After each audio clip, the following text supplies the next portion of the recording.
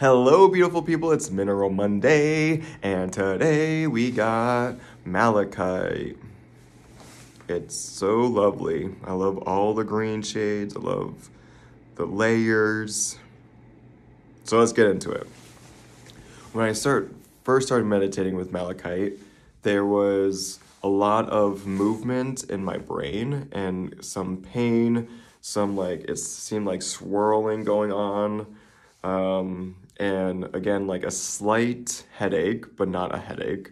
And I just kept hearing core beliefs, limiting beliefs, core beliefs, limiting beliefs.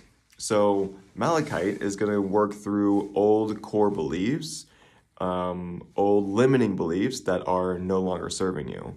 So there's been an issue with a belief that spirituality and money don't go hand in hand, that I should feel bad for charging for my services as a spiritual person. And this really helped me kind of release some of that and justify why this belief was first there in the first place, and then why it was needing to be released. So that's just one example of a core belief. So this is really going to work with your subconscious mind, but then as your mind keeps repeating this pattern, it will show up physically.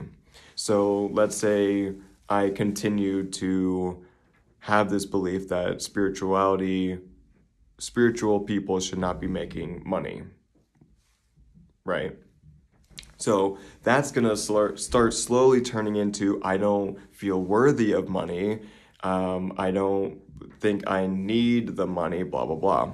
So not feeling worthy of money is going to affect your lungs. Lungs is all about worthiness. So if my mind keeps saying I'm not worthy of making financial abundance, then that's going to affect my lungs.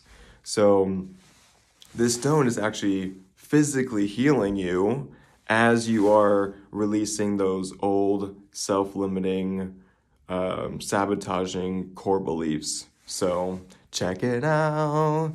Get rid of some old beliefs. What? And gently too. This stone, because it's layered, it's going to release a lot of that behavior slowly and gently instead of just abruptly, where you kind of might think you're going crazy. This is going to be done in a soft and gentle manner, opening your heart to your heart's desires rather than your mind's desires and your ego's self-limiting beliefs and all that. So check it out.